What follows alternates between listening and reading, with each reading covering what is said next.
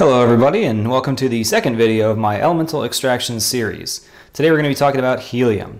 Helium is another gas just like hydrogen that is invisible, so samples of it are fairly boring. My sample here was gathered from an extremely high purity helium tank that somebody at work let me borrow, and basically I dispensed the helium into this upside down since helium is lighter than air, and then I plugged the end of it and then brought it home and flame sealed it to seal it in permanently. But there's a much easier way to get helium, of course, and that's at your local party supply store. So you can get helium balloons just about anywhere.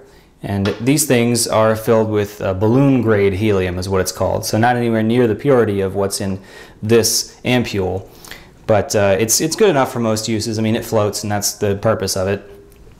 And another use for helium that I'm sure most people know about is that you can breathe it. And when you breathe helium, it makes your voice a little bit higher.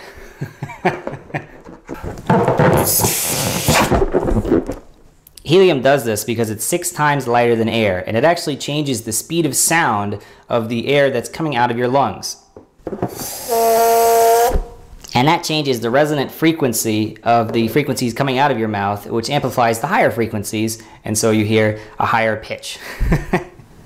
Helium is actually very similar to hydrogen in a number of ways. They're both invisible gases, they're both lighter than air, and they were both used to inflate balloons as a lifting gas. And eventually, of course, they realized that hydrogen, being flammable, is not ideal for inflating a giant balloon with, so they changed over to helium.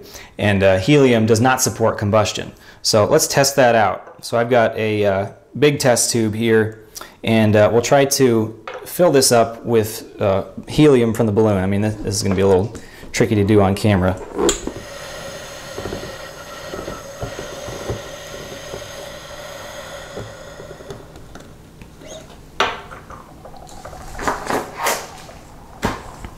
All right, now that we've got our vial filled with helium, let's try a gas test on it. So we'll take a splint and light that, and then immerse that into the gas, and we'll see what happens to it.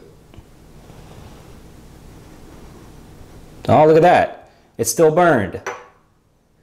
So that's a pretty interesting result, and that actually proves something that I'd heard about this balloon grade helium, and that's that they add oxygen to it. So they get pure helium and they intentionally add oxygen to it. And that's there because people are inevitably going to breathe this stuff, and it's not great for you. So if it was pure helium, there would be no oxygen there at all, and so that could lead to asphyxiation. So they add this oxygen to help prevent that. You know, it's still not a great idea to breathe helium for very long, but it at least has some oxygen in it. So that's a good thing. But for an element collection, that's not a good thing. So I have an idea on a way that we can remove the extra oxygen from this balloon helium and hopefully end up with reasonably pure helium gas for an element sample. Oh, and there's one more really interesting factoid. You know, helium is so much lighter than air that once it gets released into the atmosphere, it eventually just goes straight up and escapes into space. It completely escapes the pull of Earth's gravity. So if that's the case, how do we have any helium at all? Well, they actually get helium from a byproduct of refining natural gas. So down underground in caves and stuff, when they're pulling out, you know, methane and natural gas, whatever else is down there, there's some helium mixed in. So they separate that out, and you have your helium. But how did it get down there in the first place? Well, it turns out that helium, all the helium on Earth, is actually the result of radioactive decay. So every atom of helium that we have on the entire planet is basically a retired alpha particle. Alpha decay is one type of radioactive decay which emits a helium nucleus, and there's a lot of radioactive elements down in the Earth's core. That's why it's warm, is from radioactive decay. And when a helium nucleus, an alpha particle, is emitted, it goes a certain distance, but eventually it'll hit some rock and it gets stopped in the rock, and it picks up electrons from around it to form an actual helium atom. So I think that's pretty amazing that this element is entirely the result of radioactive decay. So as I said before, the intent of this experiment is to remove the oxygen from this party balloon grade helium and leave us with relatively pure helium gas. So to do that, I'm going to use a setup that's similar to another experiment that removes oxygen from a sample of air by passing it between two syringes and overheated copper metal in a tube that connects the two. And you'll see it in a minute. Instead of air though, I'll be using my balloon grade helium in an attempt to purify it of that oxygen they added in.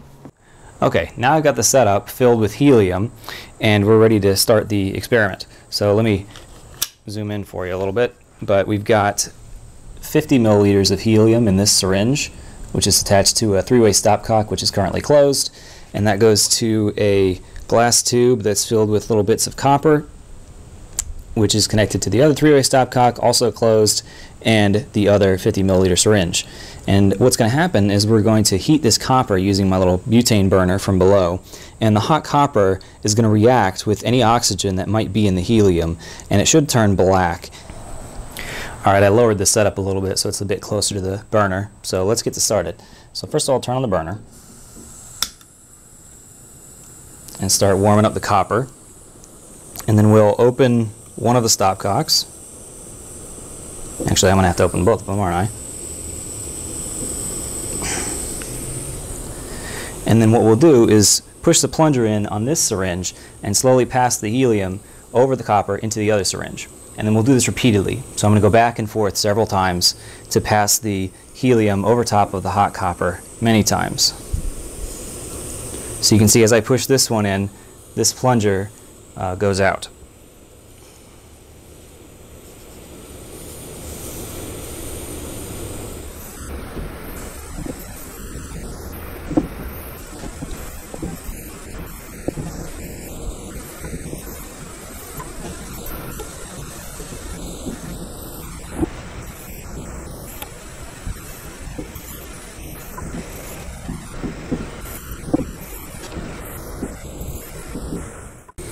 Now while I've been heating this, something interesting I've noticed is if I overheat an area, if I leave the burner on one spot for too long, it seems to clear up. So watch the area directly above the burner, and if I leave the heat there and don't move it, that copper oxide actually turns back into regular copper. And now I'll pass the helium over top of that section, and as I push the helium through, you can see it darkens again. I apologize for the wobbling. I'm kind of trying to do three things at once here. So that suggests to me that if you overheat this stuff, the copper oxide decomposes and turns back into copper. Well, after probably 8 or 9 minutes of heating the copper and passing the helium back and forth, I decided to call it. We've went down to about 30 milliliters of gas, you can see. This is all still hot, so I have to wait until it cools down to get the final volume, since of course gases expand when they're heated. But I think overall this was a pretty decent run.